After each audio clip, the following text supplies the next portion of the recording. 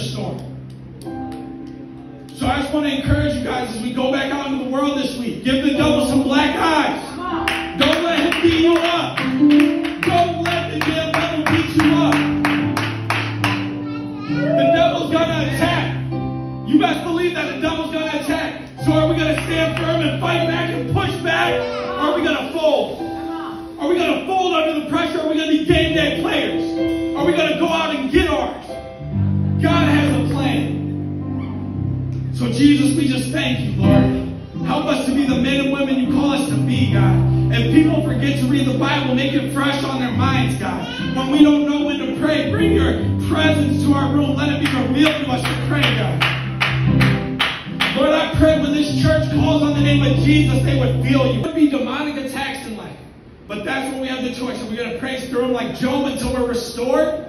Or are we going to turn to our sin and what we know? Are we just going to turn our back to what's comfortable? Sometimes you've got to get uncomfortable for Christ. I'm going to say a prayer, guys. We're going to land this plane. I'm going to let Pastor Tim come up here to dismiss. If you would just bow your heads with me for one moment. Because Jesus brings peace in the storm. Amen. Jesus brings peace in the storm. So I just want to encourage you guys as we go back out into the world this week. Give the devil some black eyes. Don't let him beat you up. Don't let the devil beat you up.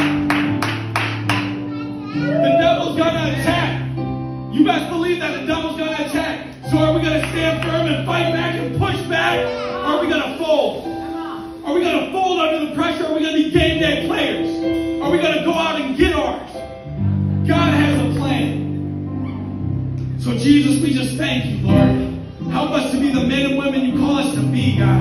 If people forget to read the Bible, make it fresh on their minds, God. When we don't know when to pray, bring your presence to our room. Let it be revealed to us to pray, God. Lord, I pray when this church calls on the name of Jesus, they would feel you.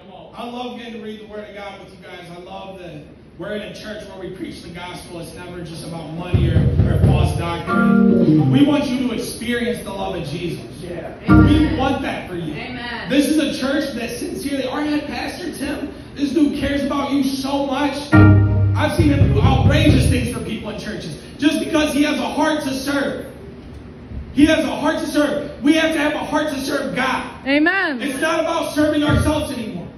Let today be the day in the history books. Let the devil know today. Don't leave church. If you feel like this message was for you, if you feel like this related to your life, don't leave today without putting the devil on notice and getting right with God. Amen. The devil doesn't want you to put him on notice today. Guess what? The devil doesn't get to control that. The devil doesn't get to choose when he gets to attack.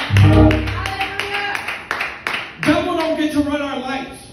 Devil doesn't get to control our thought process. He passed his test. He passed his test. So what does the Lord do? The Lord blessed Job in the second half of his life even more than in the beginning. Amen. Now he had, get ready for these numbers, guys. This is crazy. For he got 14,000 sheep, 6,000 camels, 1,000 teams of ox, and 1,000 female donkeys. Jesus restored us. You know why? Because pain is temporary. Amen. When we're tested like that, that's when we get to make the decision. That's when we have to choose something hard. Serving God is hard. Hey, it's not just this easy walk through the motions. Oh, I go to church. I'm saved. We got to read our Bibles, folks. We got to be in the Word of God.